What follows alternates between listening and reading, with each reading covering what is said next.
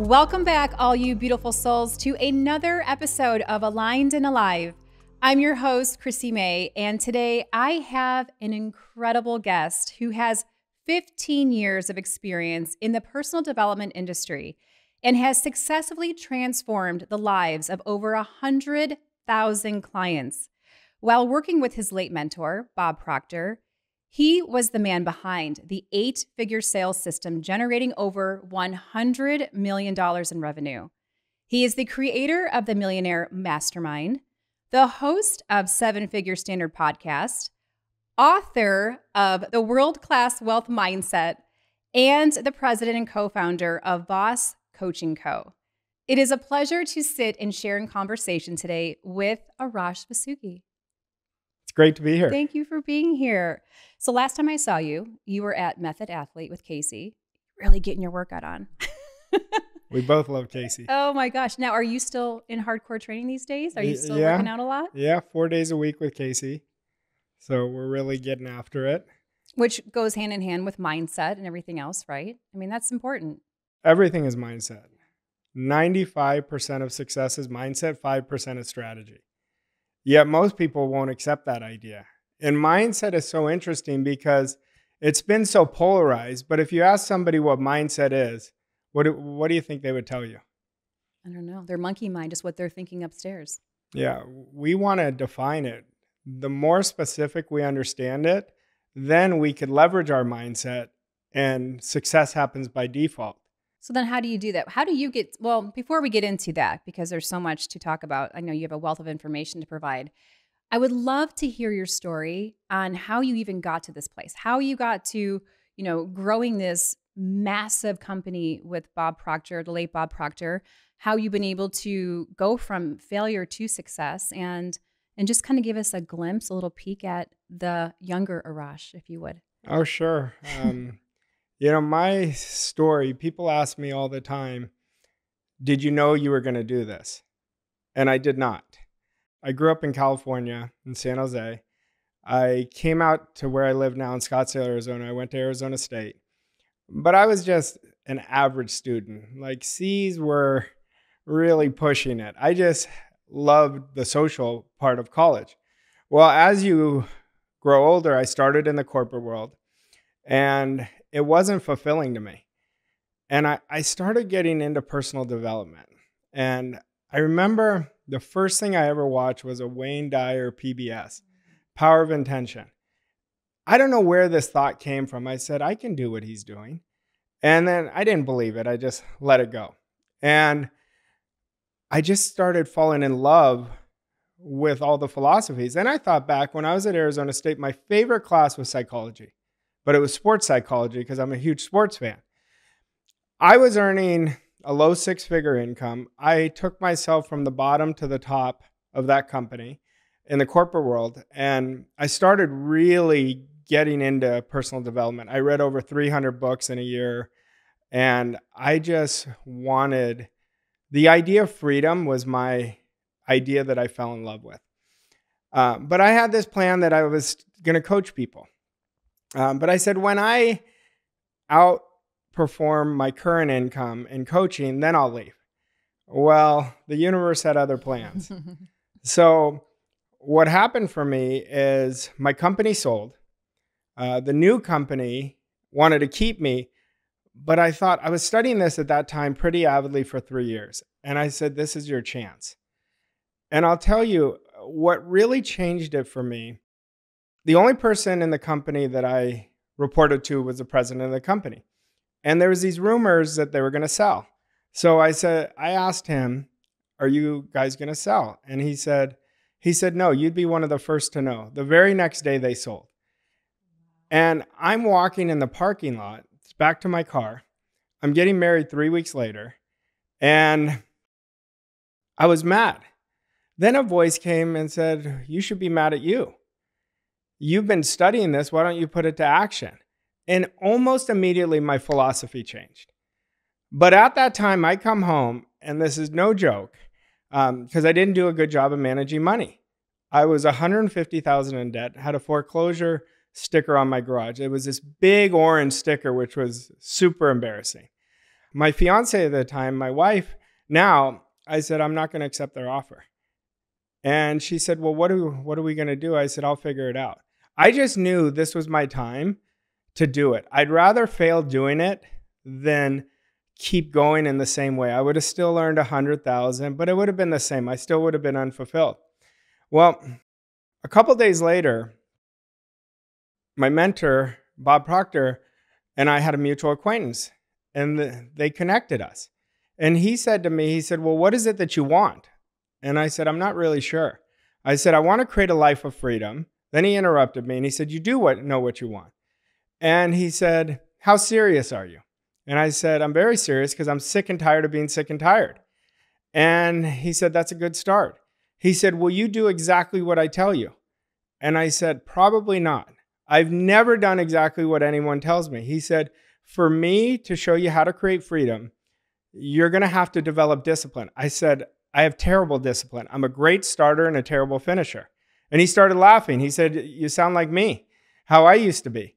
And he said, if you will do exactly what I tell you for 1 year, your whole life will change.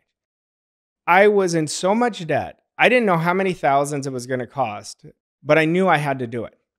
And I thought to myself, what's the difference? 150, 100, what's an extra 10, 20,000? But I literally did exactly what he told me.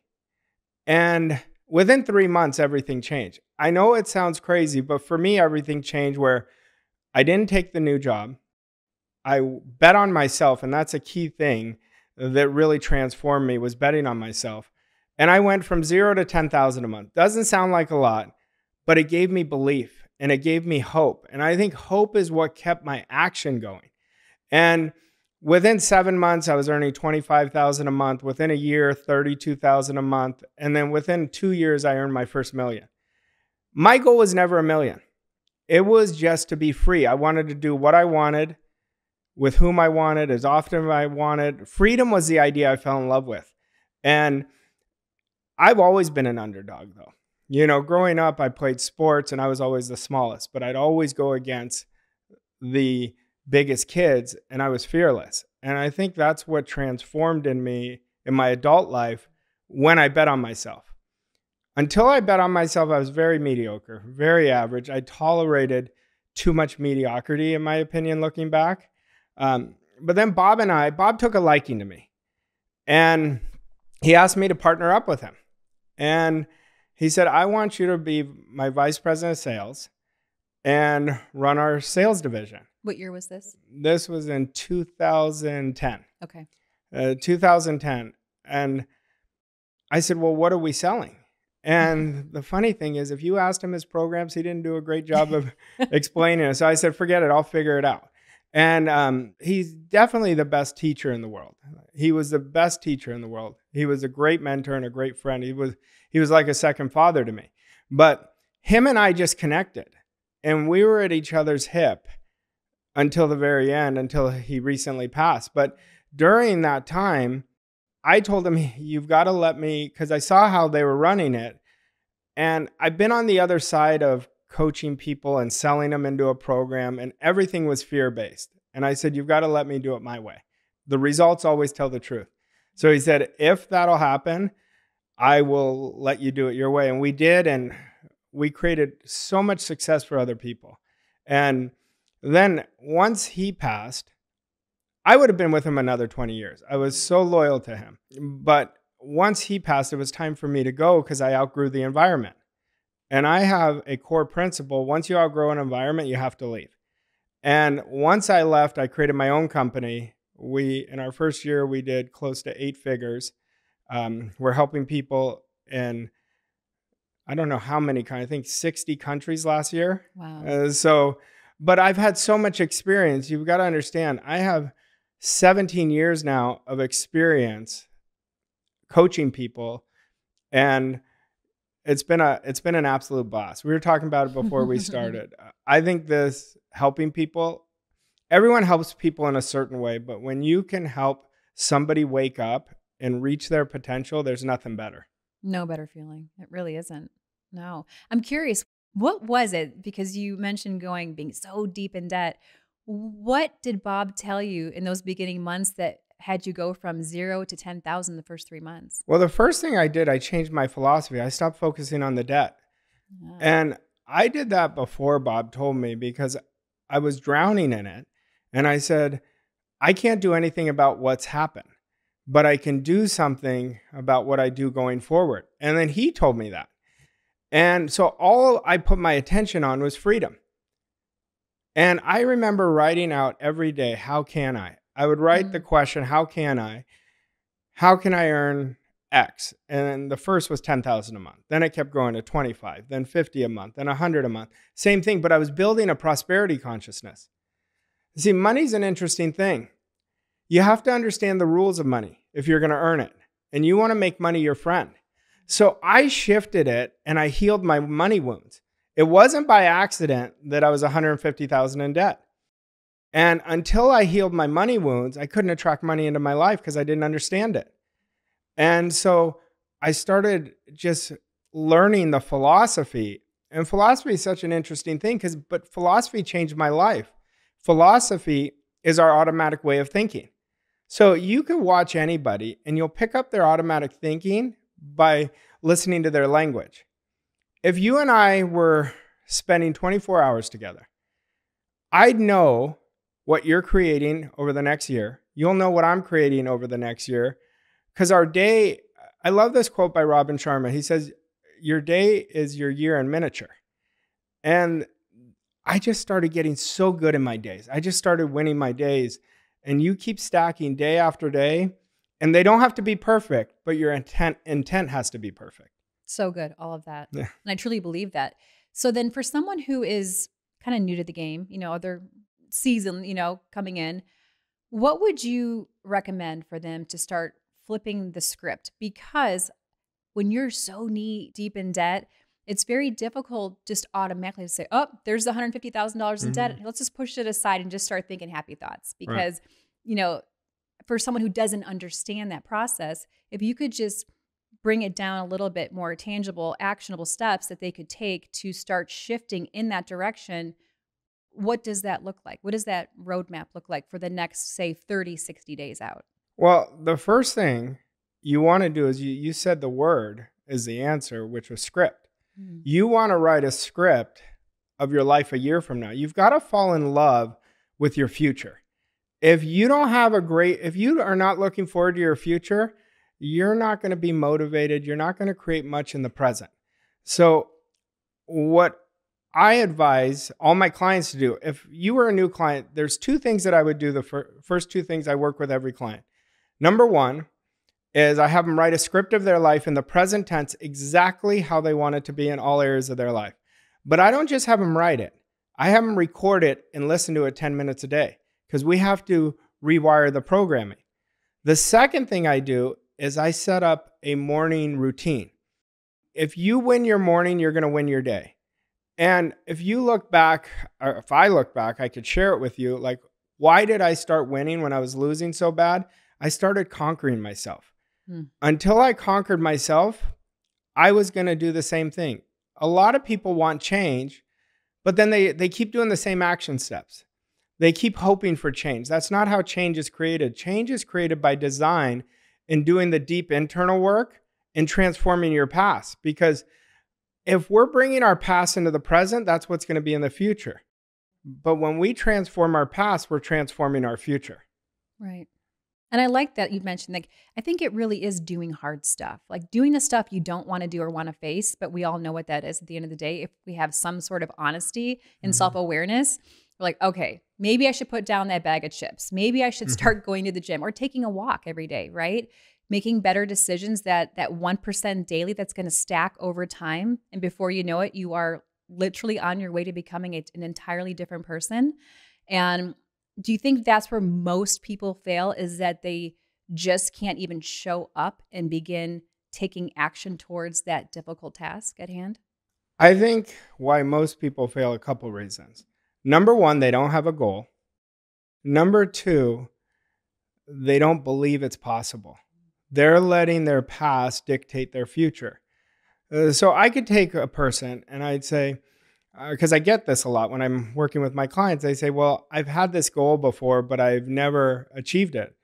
And then I start asking them questions because questions will open you up. And I say, let me ask you this. Did you have an all-in commitment at your future self when you were going after that goal? They say no. I say, did you make an irrevocable, committed decision like, no shit, no kidding, this is what I'm doing? No. Did you take that first action step to get started? No. I said, you're not comparing apples to apples. So the first thing we have to do and understand, why are people stuck? They're seeing themselves where they currently are, not where they want to go. Wherever we see ourselves is the direction we're facing. So I always give the example when I'm going to the gym. If I don't have any idea where the gym is, I could end up at the gas station. Yet we do it so easily that we know, hey, I'm going here. And we have an image in our mind where we're going. Well, it's the same thing with our goals. Every single person can win extraordinarily big, but they have to make that first step. And the first step is making a decision that I want more. But here's the challenge. Every time we're going after something bigger, the old program, the minute you aspire for something greater, the old program is going to try to keep you small. It gets you to rationalize. And every time you're rationalizing, you're not coming from your desire, you're coming from your current self. I couldn't agree more with that. And I'm thinking right now as you're speaking on self-sabotage, how that's so common. And I know I've experienced it a lot in my life. I know when I started off as a fitness competitor in my 20s, I started seeing all these big contracts coming in. And then before I knew it, I was choosing to slip back into comfort because I almost didn't know how, or maybe I didn't think I was worthy at the time to align with that kind of success. So I find that to be really interesting. Do you feel that, at least coming from a different perspective, that self-love really does play a pivotal point in someone's success? For instance, you will only keep aspiring to what you feel, how much you love yourself, what you think you're worthy of. I mean, how it's not just desire and mindset of, I want that big life, but also internally, what aligning with that same worthiness concept. is huge, and most people run away from it. They bury it, but you will never attract what you don't feel worthy of. I went 2 years of the worst time in my life when I worked on self-love. It was the most painful time.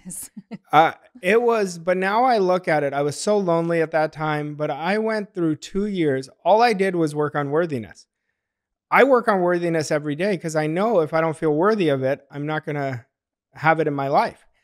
So self-love is critical. And I always talk to men about this because men have a harder time accepting it. And I believe your greatest strength is when you're the most vulnerable. And we've got to start feeling. You see, I've never seen a time that it's easier to win than now. Why? Because how many people do you know that exude excellence? 0.0001%. Like, right. If that. Yeah. How many people do you know that bet on themselves every day? They have that unbelievable amount of self-confidence. Very few. Very few. So that's the outlier. Mm-hmm. That's why it's so easy to win, because we're in a time right now where there's more victims than there has ever been. So if you take ownership, I'm the problem and I'm the only solution, you're going to be so much further ahead than the marketplace. And that's why I think it's so easy to win, but we have to do that. We have to do hard better. We have to look at our insecurities and stop looking at them, they're a bad thing. My greatest insecurities have gifted me my greatest wins because I dealt with them one at a time. We all have insecurities. We're never just there. You know, this thing about destination is so interesting to me because it's not a destination. I thought it was when I was first starting. I go, if I get a hold of my finances, then I'll be it. Well, I got a hold of them, but I wanted more because then it's like a drug. It's like you want to see how far you could take this. But the journey is what we have to commit to. And the journey is hard. But if you do that deep internal work, if you do journaling, if you hire a mentor, if you do study yourself, that was the big one, is studying yourself. Because once I studied myself, I realized it wasn't just the sabotaging behaviors. What were the thinking pattern behind those sabotaging behaviors? So I found out my story. I'll tell you this, Chrissy, if I was starting over 17 years ago and I just picked up the first book, the only thing that I would work on for at least 18 months would be my identity. Mm. If I was doing it over, I wasn't doing it right when I first got this information. I was doing too many things. But it all comes down to identity, because you can never outperform your identity. So that's what I would have made as my strongest foundation in the beginning. I like that. And I'd have to agree 100%. Even, I mean, we get wrapped up into societal programming and even programming from childhood that carries over.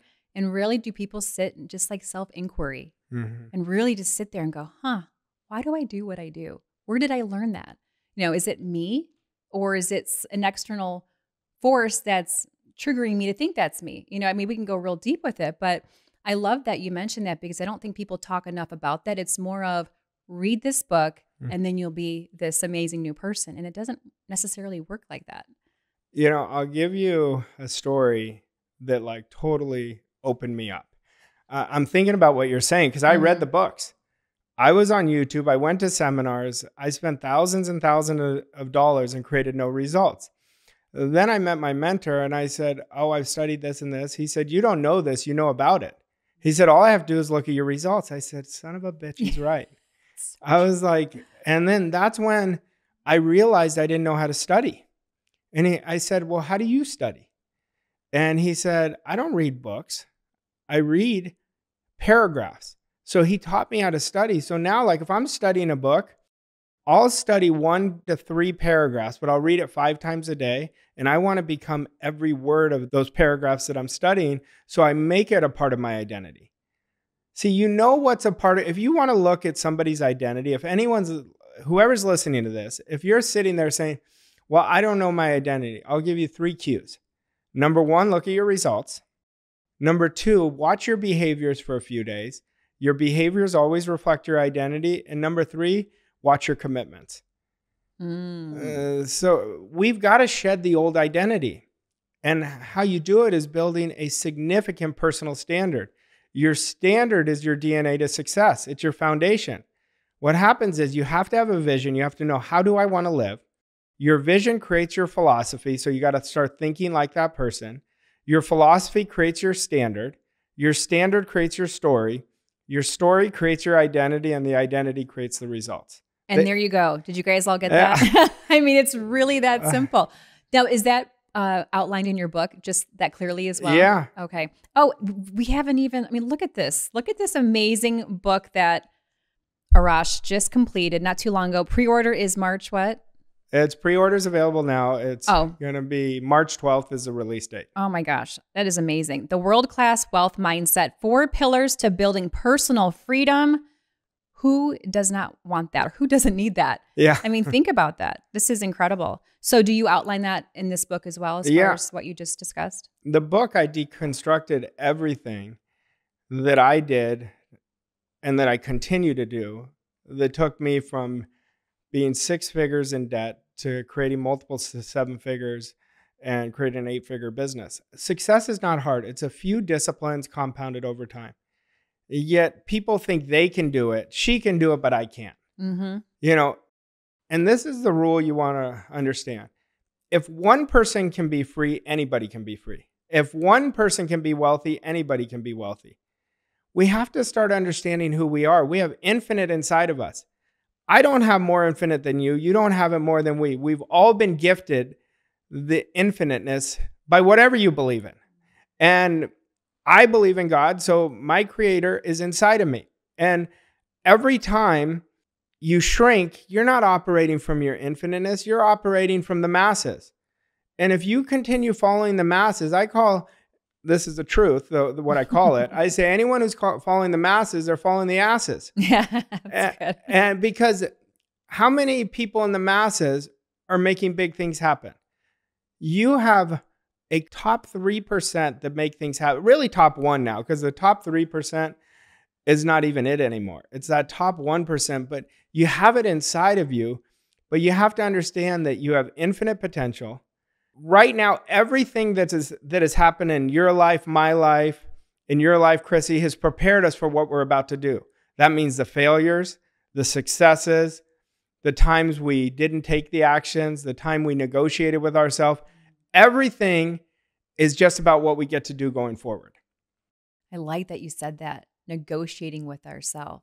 How many times do we all sit in negotiations day after day? Gosh, that's so good. I've never heard someone say that. Negotiation is the biggest self-sabotager. Out of any of the sabotager, I'm going to wake up at 5 a.m. Then the alarm goes on. Nope, didn't get up. I'm going to go to the gym. Nope. I'm going to get out of my comfort zone. And they don't do it. And so when we are talking about self-love, the greatest form of self-love is never negotiating with ourselves. Discipline is self-love. Think about when you say you're going to do something, you do it. That's all discipline is.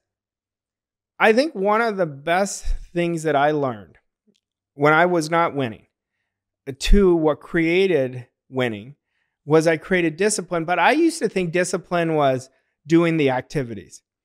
That's not the discipline. That's the effect.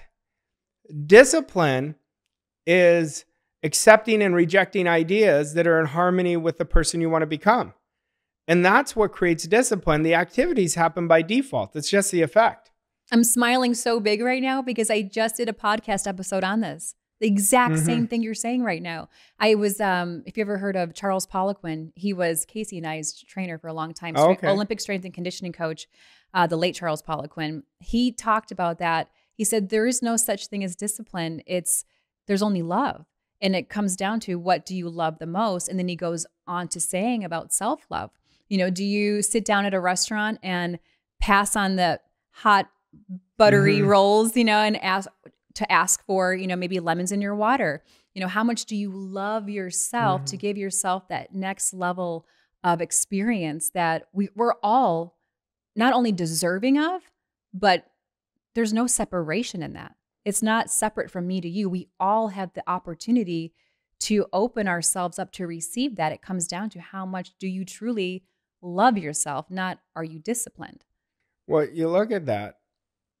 I agree with that 100%, but you look at it, it goes back to self-love. Yeah.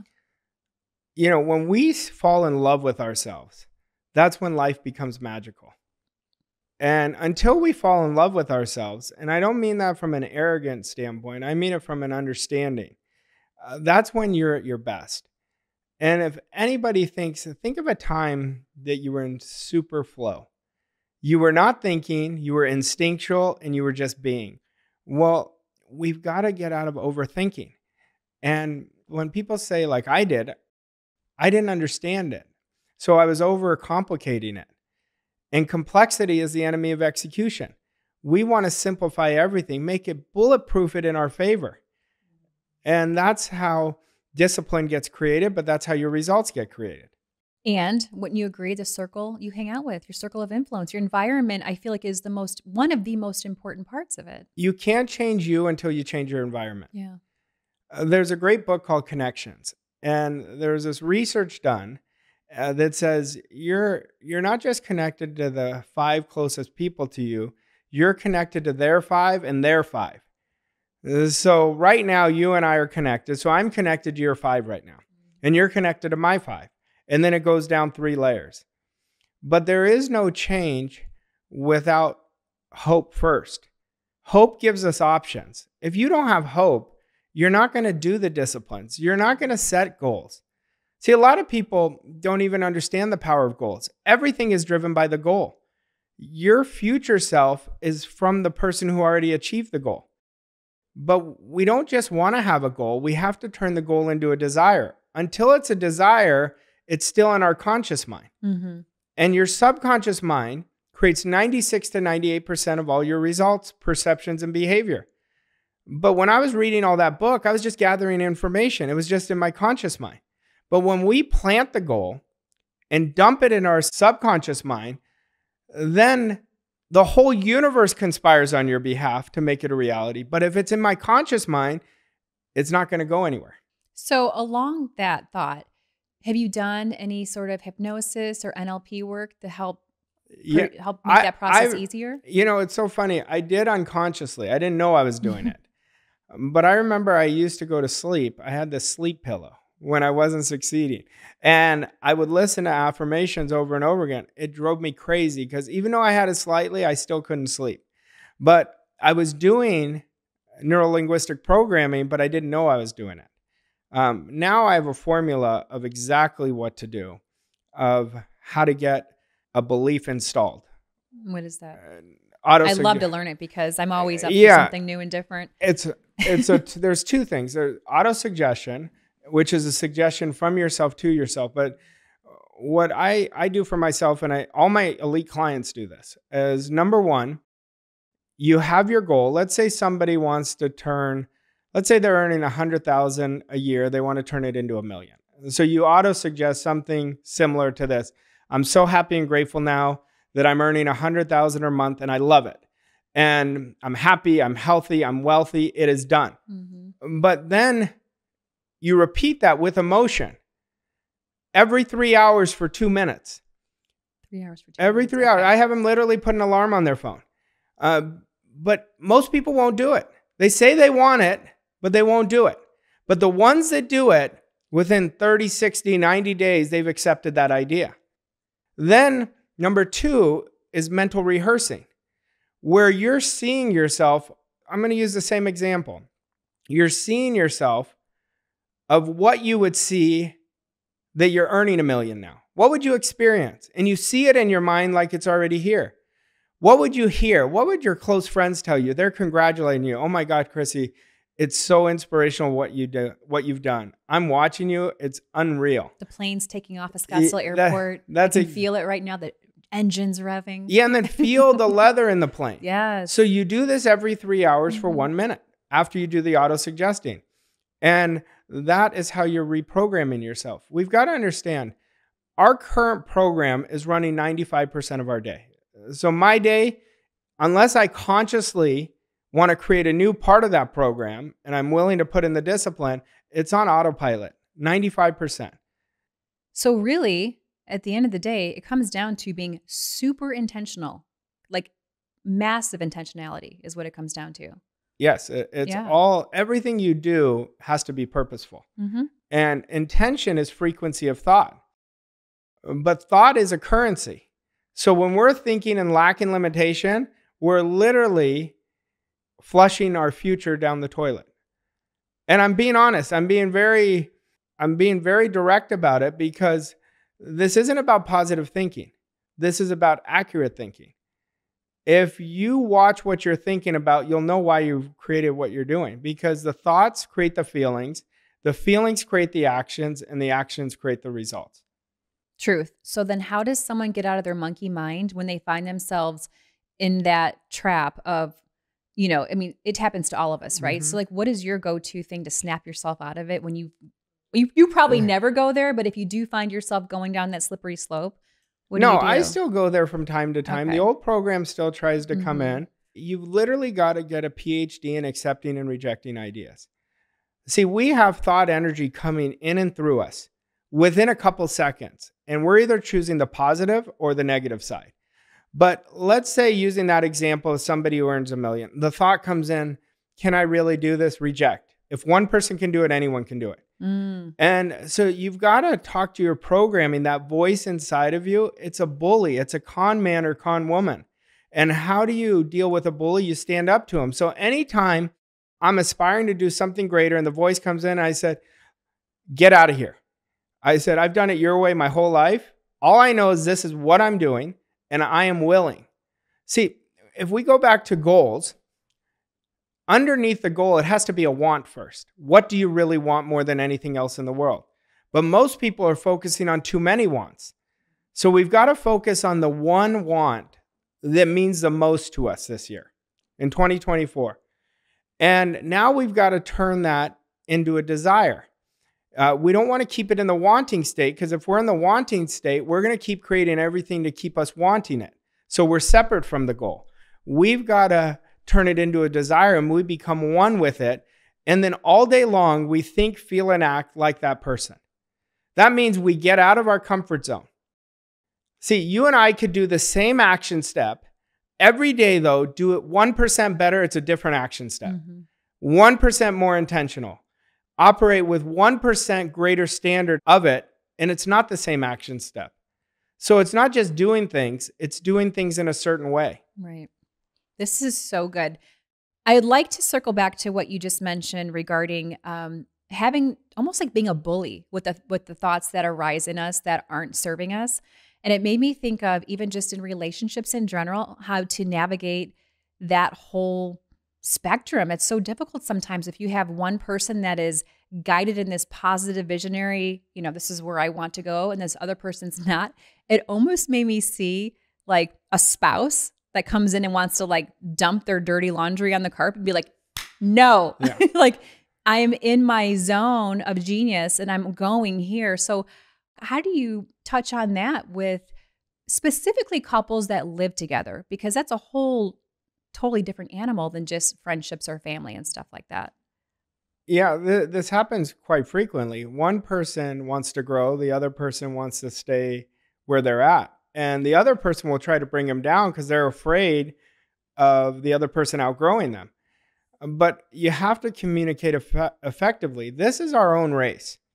And if you don't communicate effectively with your spouse or with your partner, you're going to have a lot of double binding messages going throughout the days. And it's going to stunt your growth. So, I always say when I was first getting in this work, I never forced it on my wife because I knew that wasn't a winning formula for our relationship. But we always joke now that she learned it through osmosis. So I think the best way to live is by example. And I had people talking behind my back like you wouldn't believe. My close friends, family members.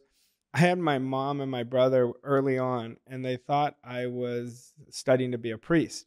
Not that there's anything wrong with being a priest, but they didn't understand. But you have to get this attitude really, if you want to succeed, if you want to live your race effortlessly, you can't worry about what other people are thinking. People are suffering because they're so worried about what the other person is thinking.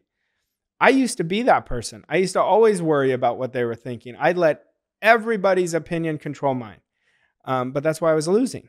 So then how did you shift out of that? Was it a pivotal moment you can recall that it was some people, it's, when you get older, you start really realizing like, oh, life is super short. So let's just do this, So was there something that... I think it's just awareness, awareness and understanding. But, there's a concept that I teach that you have to develop an I don't give an F attitude. And it's such a powerful one. And it isn't because you think you're better, but you're saying, this I'm not doing. This I'm not dealing with. Suggestion is one of the most powerful forms in the universe. It's the most powerful forces in the universe. We're getting marketed to with suggestion all the time. Yet people are letting other people's limiting beliefs get inside of them because they don't reject. That's why I said accepting and rejecting in a partnership is so important. But the best way is to get aligned of how you want to live. And most partners do never talk about that. And you have to communicate that. So we're going in the same direction. That's why you see so many people get divorced. And they're not aligned anymore. And if you're not aligned, one's going to outgrow the other and there's going to be a problem. I feel that on many levels. And I think that's where, people settle. They feel that it's scarier to stand out and shine bright like they're meant to in this world. And they just kind of go, okay, I'll just kind of just dim back here and just accept, the norm. But, I feel like there comes a point to where rubber meets the road, right? And you really have to make some tough decisions on if you want to live a bigger life. I think everyone gets to it at some stage, but what's hard for me to watch is when I watch so many people settle for less. They settle for lesser goals. They have no vision. They say they do, but they don't. And I read people for a living. This is what I do. When you coach somebody, you build up your intuition so strong. So if somebody doesn't have enthusiasm, there's a reason. They have no fire in them because they don't have a goal. And without a goal, nothing moves. Without a decision, nothing moves. Yet people think they're making decisions based on what they know. That's not a decision. That's a program. A decision is, this is what I'm doing no matter what. And you mix discipline with it. You say, I am willing. I don't know how I'm going to do it, but this is what I'm doing. That's a decision. It's the unknown. And the decision is always the starting point. Nothing happens without, it's not just a weak decision. It has to be an irrevocable, committed decision. A commitment is how we get started. Consistency is how we get to the finish line of our goals, our dreams, and then we have the next one and the next one. Good formula. And that's the formula for success. I mean, in many ways, if you wrap it up in a nutshell, right? Success, it is, but success is so simple. Yeah. It is so simple, but when you're fighting yourself, it can be so difficult because you're trying to do everything. But like I said earlier, it's just a few things compounded over time. It's a few disciplines mixed with standards compounded over time that create absolutely enormous results. Thank you for sharing all of that. I'm like sweating right now because it's just like, gosh, I could talk to him all afternoon. This is so good. I would love to kind of go now into your masterminds, and I know you guys have a lot of events throughout the year, and talk more about that, because people that want to maybe get connected, I have a lot of local listeners here and people in the United States and beyond, but that would love to. I mean, between both of us, we know tons of people that go to events like this. So if you could just kind of touch on that and what those typically look like. I think you guys just had one recently last month. We had our world-class wealth event in January. We actually have another one coming up next month. So we do 3 to 4 of them a year, where I bring 40 people in, and it's committed people. And we spend 3 days putting the processes, the protocols, and the mindsets in on what to do. And if you came and observed the event, you will see that they keep coming back. We have so many repeat people because their results have gotten so significant. To me, if you don't have the right processes in place, you're not going to win. We have to know what those processes are. So I work deeply with them and take them from where they are to where they want to go. I teach them how to sell. I teach them leadership, mindset. But by the time they leave, they have an exact process of what to do for them to really create a massive quantum leap. And then they also have each other. I mean, creating that community, to me, that would be a very powerful tool as well to have. Well, they have each other and they connect so deeply. And it's so interesting. Day 1, everyone's really locked up, but by day 2, they're all open. And but when we come home, I do 90 days of coaching follow-up once a month, because accountability is a success insurance policy. How many times have we went to an event, you're like, oh, that was a good few days. And I tell everyone in the event, the work is not in here. The work is going to start when you leave this environment, because you're not going to be in this environment. So that's a very powerful event for anybody who wants to significantly multiply their results. I'm raising my hand because what you just touched on, I rarely hear that from people. Usually, like, they will have an event that's exceptional, right? You leave, you're like, oh my gosh, I'm on fire. This is amazing. Let's go. Let's do this. And then you're right. Like, it's almost like wah, wah, wah. Like, then where's that next accountability partner step that's guiding you with that fire that's in your belly? That's great that you offer that. I'm sure that's where most of your massive success comes from, that follow-up. Yeah, the follow-up's important because we don't want them to default back to their comfort zone. And it's very easy to do. People don't want to do it. They'll be on fire for a week. It's that second week. But with the consistent follow-up, and we give them so much material to leave. We have a daily checklist. Your productive activities, non-productive, to journal them. Your 3 to 6 goal-achieving activities every day. And so they're filling this out. And so the only way they're not going to succeed is if they don't do the work. And I tell them that. Like, I'm very upfront about this. I'm upfront about it with all my programs. Our company motto is do the work. You do the work works. And because it's not just this magical thing. You just hope you see it, and then it comes. You have to take the action. So the people that don't really step up and take this opportunity, what do you feel is it? I hate the term lazy, because I don't really believe that.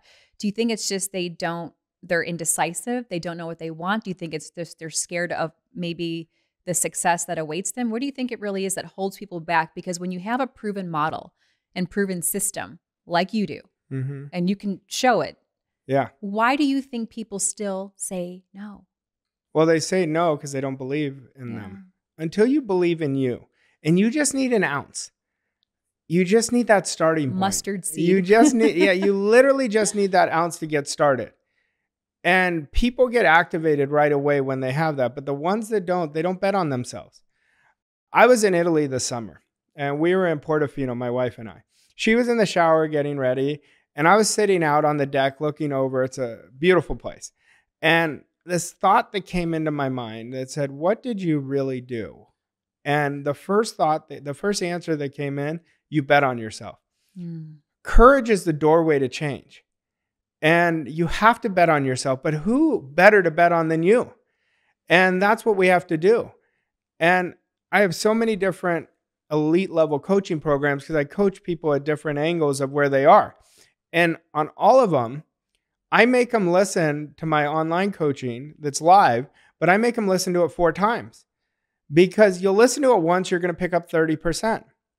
Then you listen to it a second time, you'll pick up another 20. But repetition is so illogical to our programming, but we become what we repeatedly do. So we have to commit every day 2 hours in a day. And that's a combination of your morning routine and studying some form. For 2 hours, you're going to bulletproof yourself for success. We become what we repeatedly do. Isn't that so true? In either direction. Either direction. I could look at it and I could be like, oh, when I was sabotaging myself, I know why. Yeah. I know why. And I know if I don't have a definite goal, that's when I drift. When I have a want, nothing, I call it a magnificent obsession. You're so in love with it. Like obsession, a lot of people will think obsession's a bad word. It could be if it's a bad obsession. But when it's a good obsession, it activates everything you do. And you'll know whether you have an obsession when the first thing you wake up, what are you thinking about? I'm always thinking about my goal. You know, because once I've done it long enough that I've implanted it, that's how I know when it's in my subconscious mind, because it's driving all my thoughts. It's driving all my behaviors. When I start getting FOMO to something and I say no, you know, because a lot of people are not doing things because of fear of missing out. And you have to really lock yourself in for a period of time and commit and forget about what anybody else is going to think. You commit a year of your life, you're going to create a life of freedom. I was just going to ask you that. So what's your magical number when you do talk to people as far as really getting over their hump of Well, being to create stuck? a quantum leap, you could do within 3 to 6 months if you're super locked in. But to create a permanent change, it takes a year. It takes a year to make this where it would be harder not to do than to do. So if we look at our habits, everything comes down to habits and attitudes. Like this podcast we're doing, there's an attitude towards it. You know, people's relationship to money is an attitude. Their relationship with themselves is an attitude. Identity is an attitude. So it always comes down to attitudes and habits. But to build one habit in your identity, on average, it takes 66 days. That's on average. I've done it quicker, but that's average. So if we think about that, if we just focused on 4 identity-based behaviors, let's say one of them was doing it now. I act on everything right now. That would change somebody's life. How many people say, I'm going to do it when the time is right? I'm going to do it when the kids go to school. I'm going to do it after this project gets done. No, you lost it. You didn't seize the opportunity. Discipline would be another identity-based behavior. Living with a significant standard. Using your term 1%, which I use a lot with my clients, but defining that 1%. I'm going to be 1% for the next 30 days on my actions. I'm going to do it 1% more bold, 1% more confident. But everything I'm going to operate with is with a swagger, with this confidence, with this dog. You know, that's when the life changes. So good. You're speaking to me right now because mine for this year was having tough conversations and having a mustard seed of courage to finally do everything that's scaring the crap out of me. Like that's really where I've dove into the last 8 weeks, and my world has shifted almost overnight. And not just my outer world, but my inner world, more importantly, where it's now allowing me to step higher and deeper into my purpose and passions. So it's absolutely spot on what you're saying. I mean, I feel it. You know, it's so interesting. I talk about this a lot because a lot of people will say tough conversations like you do. And I say they're just conversations. Yeah. They're only tough in your mind. Yeah. You know, people respect honesty. They respect transparency. So let's say you and I had a conflict and I'd say something you did or you say something I did bothered you. I would want to squash that right away, but I would make it small in my mind, not big in my mind. A lot of people who have resistance to what they call as confrontation is just a conversation. But when you go out of your comfort zone, this is out of your comfort zone, I can tell, which is increasing your identity significantly. So what you're doing for yourself, you have no idea behind the scenes what you're doing in such a positive way. And even one positive behavior we put in ourselves like this, having tough conversations, is increasing your life. I know we're running on time, but I have to ask a few more because this is so good. And I think this is where a lot of people are feeling stuck, at least people I talk to on a daily basis. So how do you navigate that when you're having, I love your perspective on it. I've never heard it that way, but how do you navigate it when the tough conversation is because of how the other person reacts and doesn't, calmly respond when bringing those up? That's where, so that fear is valid because of the reaction they're going to receive from bringing up A, B, and C tough conversation. But that's none of your business.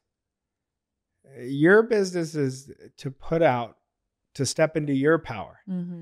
And it's just feedback. If they react, that's their shit.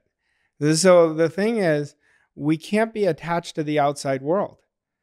See, every day I have these 3 ideas that I bulletproof myself. I told you earlier, we have to conquer ourselves. So the first thing I ask myself is, do I have a goal that inspires me? I'll be like, yes, I built that goal. I really want it. Number 2 is always outside conditions and circumstances. I cannot let the outside disturb me. If I do, I'm giving away all my power to the outside. And number 3, I have to listen to understand. But when I say listen to understand, listening to myself, the conversations I'm having with myself are going to show me. And all of us, I'm at the top of the list here. Our biggest obstacle every day is our present results. If we let our present results say, oh, I got to be careful because I didn't have my best month, you just lost. You can't let your present results control you. Everything has to be dictated by your future self. How would your future self respond to this? The person who achieved all that you're going to achieve this year, December 31st or sooner. And every answer should be coming from that person, not who you are right now. We're not the same person as our future self. Look at who you were 2 years ago. Are you the same person? Not even close. So a lot of people try to connect the future self to who they are today. It's a completely different version. It's a much elevated version. It's a much more aware version of themselves. So don't let the outside control you. Now that takes a lot of mastery. That takes a ton of mastery. I remember I was working with my mentor and we were working together. This was several years ago. And I said, I'm stuck. And he said, well, why are you stuck? I said, because I'm letting the outside control me. And I said, I know what you're going to say. It's my attitude. And he said, it is. And I knew it because I'd be really high when things were going good, but I'd be just as low when things weren't going well. And he said to me, I'm going to give you a lesson that my mentor taught me. And he said, a true professional in life has an even better attitude when they're facing adversity. He said, it's easy to have a great attitude when things are going well, but the ones who have an even better attitude when they're not are the ones that win. And I went on a 2-year ride on attitude. I mean, I studied attitude so deeply because I was like, where do I have a good attitude? When do I not? So I reflect everything to attitude. Like you have a bad attitude, bad result. Because our attitude is our thoughts, our feelings, and our actions. They're not just our thoughts. It's connected with a feeling and the actions we take. That's how you create results. I want to just all afternoon, have conversation. Like, this is so good, Arash. This is so good. And I would love to have you back on the podcast in the event that you have some time in the future. Oh, definitely. Because this is all amazing. I do want to just remind everybody the world-class wealth mindset, 4 pillars to building personal freedom, is available right now for pre-order. And I want to wrap it up with a speed round if you're okay with it. Sure. All right. We have some questions here that he has no idea what they are. So I named this speed round Getting Activated with Arash. And I think it couldn't be closer to the truth because you definitely know how to activate people. So are you ready? I'm ready. All right. What was your very first job? I worked at Express. I was stock boy. Wow. Would never have thought that. What books have shaped your career the most? Science of Getting Rich is my favorite book of all time. Another one was Psycho-Cybernetics. And if anyone's listening and wants to improve their self-image, I'd start with Psycho-Cybernetics. I started reading that. I haven't finished it. So good reminder. Who has made the most influence in your life? Oh, professionally, Bob Proctor, no question. Personally, my family and my wife and kids. I'm going to cry right now. What is the hardest challenge you've had to overcome? Oh, that's a good one. I think the hardest one that I had to overcome was when my mom was nearing the end and she got onset of Alzheimer's. It was probably the hardest thing. I've always faced challenges and I wanted to run. So I could tell you I didn't run, but that's like the emotional feeling. So that was probably the hardest one. And rightfully so. What is the most embarrassing moment of your life so far? I was in college and I was visiting friends in Cal Poly at San Luis Obispo, if anyone knows it. And we were out at the bars and I had to go to the bathroom. There was no stall. And I had to go number 2. And anyhow, then I had a friend come and he just put his hands out to guard it, right? There's no toilet paper. And the guy who ended up giving me the toilet paper, it was right when UFC started, was Ken Shamrock. So if anybody knows who he is, that would be it. Oh my, that's probably one of the best embarrassing moments you could ever have wished for. Yeah. In such a weird, fun way. What is your proudest accomplishment? Being a father is by far my most proud accomplishment. So good. What's one idea that you think the majority of people get wrong? Service.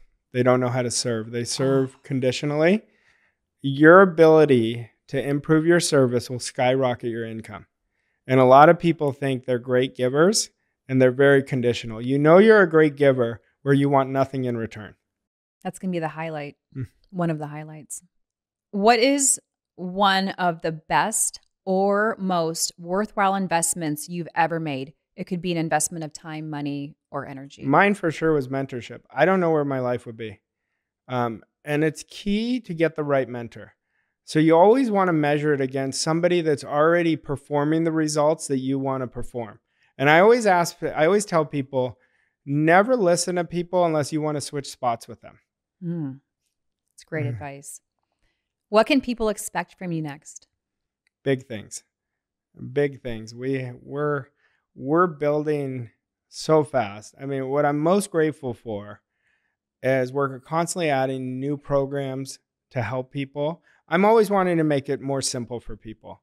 Like just in this year, we created 6 elite level coaching programs. And the clients' results have been incredible. But I'm always thinking of how can I help better? If I don't get one person that can do it, I'm like, why not? Like, I want to make it so they can do it. So I will tell you, I always feel like this. I'm just getting started. And that level of service and integrity is why you are doing such great things. Thank you. And last one, what is one final thought you would want to leave our listeners with? I'll give you this one. And it was one when I was struggling, is what you think you can accomplish is not even close to what you can accomplish. When you make a decision to bet on yourself, you're putting everything in front of you, setting you up to win. But until you make that decision to dream more, like really spend time thinking, how do I want to live? I was in a seminar one day, and I was in the front, and I was super shy, insecure. And I remember my mentor said, all you guys are going to leave, and only 3% of you are going to do the work. And he said, make sure you make the decision you're one of the 3%. And I remember sitting there, I said, I'm going to do it. Mm-hmm. Even though I didn't believe it, that's what I said to myself, but I honored that. So when we hold firm to a big dream, it activates something in us. And if you don't have passion right now, you're just drifting. You've got to lock in on how you want to live. Forget about the money, forget about fame, forget about any of that. It's how do I want to spend my days? And that's what I would recommend. And freedom is the goal. Freedom, there's nothing better. But you know what I found out about freedom? Going back to my story when I lost my job. I had no money at the time, very little money. And I had never felt more free at that time in my life. And I realized freedom was not financial. It was emotional, where you're doing what you love. I think that's the key. If you do what you love and love what you do, you will put time in getting better at your ability to do it, and the money will follow. So good. Yeah. And I love what I do, and I love having you here. You guys have taken the time. Veronica, your wife, is absolutely amazing. I'm just so grateful for all of you and you being here and giving such wealth of information, not just the wealth of mindset, the wealth of information you've poured out and poured into everybody is exceptional. So thank you so much. Oh, it's my pleasure. I look forward to coming back. Oh, I can't wait. And then where can people connect with you on? I know you're on Instagram. I'm on Instagram. They could follow my 7-Figure podcast. They can go to my website. It's www.vosscoachingco.com. Okay. One of the things that I really make it a point, I'm not an arm's distance away from my clients. I work closely with them. You can email me at hello@vosscoachingco as well, and I always get back to you. I love it. And I'll have all those in the show notes. Everybody can easily access, grab it, just click and go. I always got your back. I never make it hard for anybody. So we'll have all that dialed in. All right. Awesome. Thank you so much. Thank you so much. Make it a great day. Beautiful day. Prosperous day.